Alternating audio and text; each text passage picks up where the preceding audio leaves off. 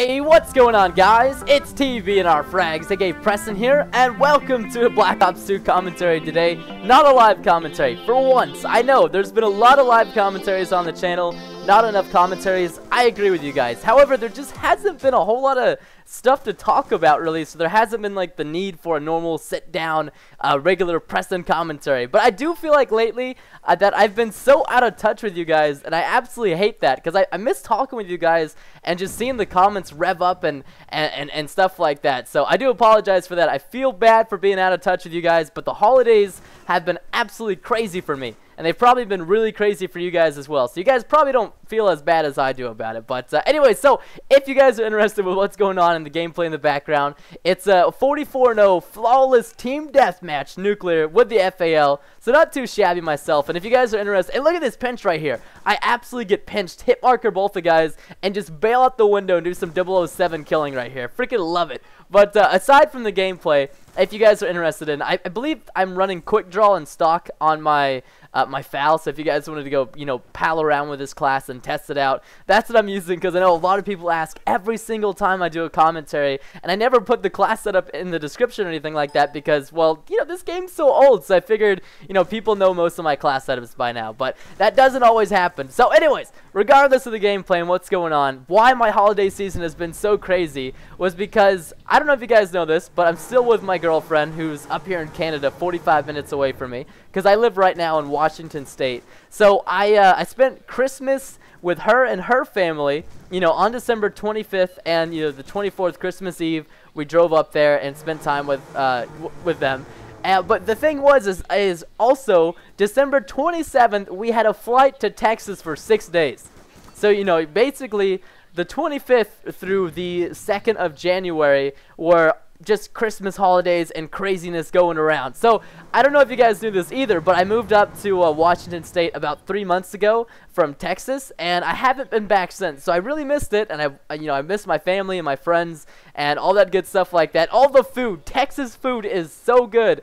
If you guys live in Texas, you guys know what I'm talking about. Or if you visited Texas, we have good southern food, and I freaking missed it being all the way up here in the north. Not that the north doesn't have good food, because that's not true. I love the food up here, but I miss me some Texas southern food, man. And I got plenty of it when I was back in Texas. So anyways, getting sidetracked. I had to spend like the 22nd through the 24th 3 days to prepare a absolute mess of videos, like 40 videos or something like, or 30 videos, a lot of videos. It was very hectic, very hectic. I was like recording for like, you know, 15 to 18 hours a day or whatever, and then spent Christmas with her family. It was a lot of fun.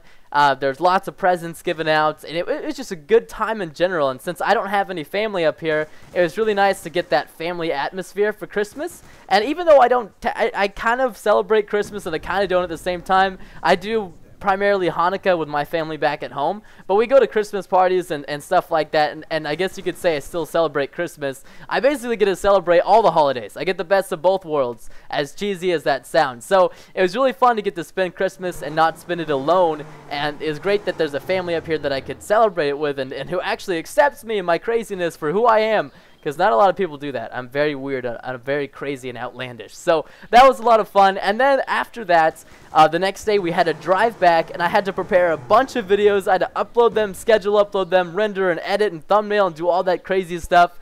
And because our flight left at 2 in the morning on the 27th. So, you know, and then I had to drive 2 hours to the airport to get us to our flight. So things were absolutely crazy. Got to spend 6 days down in Texas, and you know, like I said, haven't got to see them, any of my friends or family or Texas in a while. So it's a pretty big deal, and I was bringing Sarah, my girlfriend, with me. I'm just gonna start referring to her as Sarah. So if you guys are wondering, her name's Sarah. It's just easier this way. So got to go back down there with her. The first night was great. There was all my friends and family. You know, we all went to dinner at a place called Cheddar's, a really good restaurant in Texas. They probably have them in other places as well, but I really missed that place. It was like one of my favorite restaurants. So my favorite restaurant, favorite friends, you know, my family, my girlfriend. Oh, things were just slamming and jamming, having a lot of fun. And look at this dude camping in the corner. Like, get the fudge out of here. I absolutely turned on him and demolished him. And then, so after that, spent the night at one of my friend's house.